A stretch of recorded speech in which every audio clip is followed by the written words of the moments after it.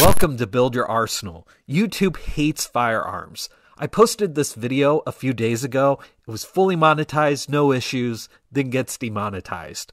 I push back on YouTube. They give me 2 human manual reviews that confirmed it wasn't suitable for monetization, but of course they gave me no specifics, no explanation, just very broad guidelines that let me know how much they hate firearms.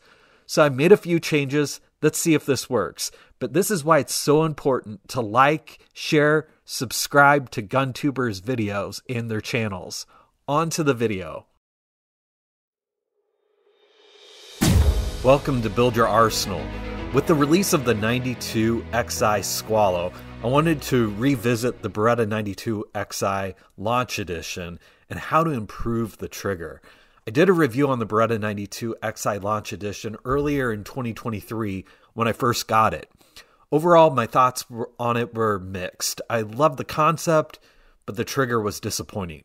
I know Ken Hackathorn has even had similar comments about the inconsistency of the trigger pull when he was able to handle several copies of this model.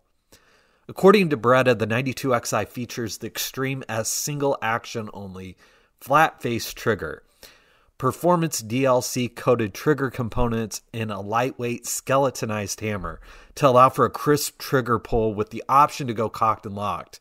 It's a 4.5 pound trigger pull. Beretta said they incorporated all that they learned from the 92X performance into this gun.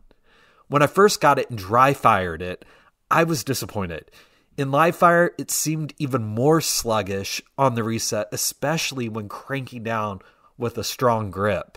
There was none of the promised refinement of a single action only trigger. Here's video of the trigger pull and reset from when I first got it.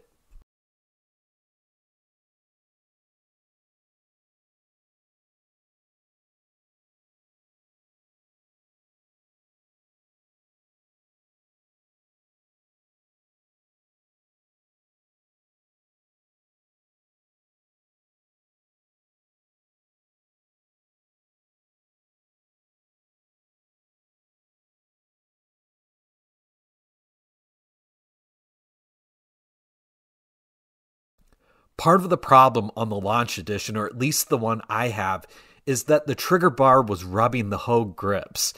I'll show you what I mean. When I took the grip off for the first time, you could see extra oil on the trigger bar and where it had been rubbing the grip, and you could also tell the top screw on that side wasn't torqued down quite as much. Kind of makes me wonder if Beretta knew that there was an issue here. But anyway, to remedy this, I just took out my pocket knife and relieved the portion of the grip that had the wear marks from the trigger bar. I knew I'd found the problem because the trigger pull and reset with the grip off was so much better. Here's the trigger pull and reset now.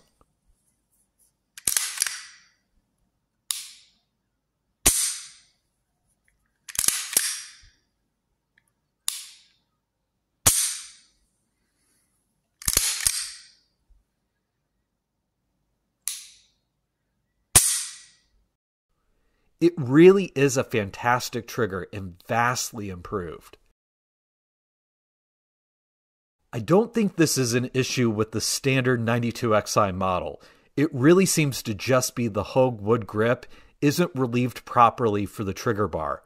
Some sandpaper or just hacking into it with a pocket knife like I did should be the remedy.